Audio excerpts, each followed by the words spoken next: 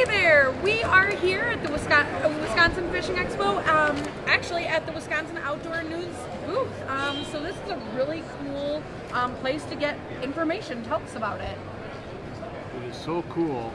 It's the best informational spot to get it. Well, let's we start over. This is, oh, we're live. We're live. Oh, we're live. Well, holy crap, we're live. So I messed up. So, all right. Well, no, it's Kristen, you can stop laughing. Let me help Dean out.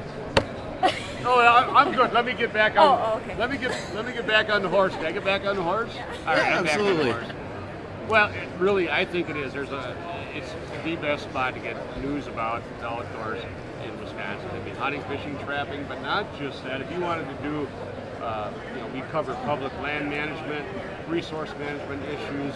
We get into the legislature and find out what rules might be coming down the pike for hunters, fishermen, trappers. We'll go to Conservation Congress meetings in the spring, the second Monday of April, which is coming up. Second Monday of April every year. Go to Conservation Congress meetings in your county, and everybody who works here hunts, fishes, and traps. So we're all about it. We get the stuff in the paper, let people know what's going on. But we have fun things in there too. We have features about who's doing what in the state. Older guys, older gals who've been hunting most of their life, do a little story about what they've been up to all their lives, how they got their families into it, that kind of thing. So yeah, I can't even tell you the breadth of what we do, but it's over the course of a year we cover a lot of ground. Well, and even just flipping through this specific issue, there's a lot of really great stuff. An article about eating fish. There's an article about the sturgeon spearing that just happened on Winnebago.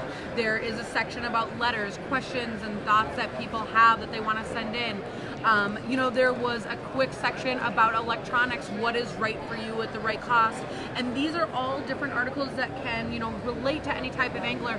But even more than that, we have lake profiles. So whole ideas of where to fish, how to fish, what the lake is like, what you might be catching, and certainly the location of where it is. So it's also a way to help you explore the state. And I live in Minocqua, so I'm in Vilas County, almost on the Vilas-Oneida County line.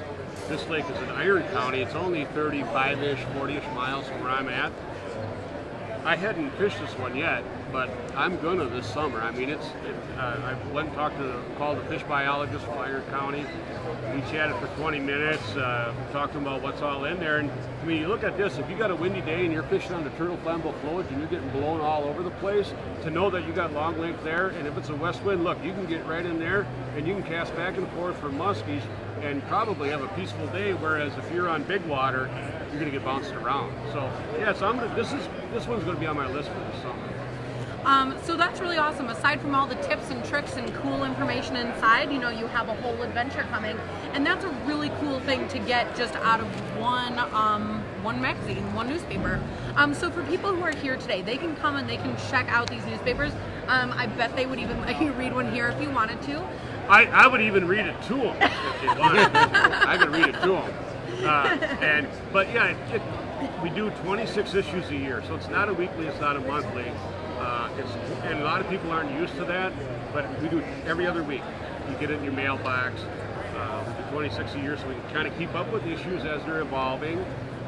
And always fairly current information, so you're not reading what happened a month ago. Sometimes I even project what I think is going to happen. That usually never comes to pass. I'm almost always wrong, but people just seem to like speculation, so I'll throw it out there. Yeah. But yeah, 26 issues, $29 a year. You sign up here at the show, you get a free hat or a free calendar, and it'll start showing up in your mailbox in about 3 weeks. For people who cannot be at the show, how do they get a hold of this? Well, then we just call the 800 number down here on the bottom.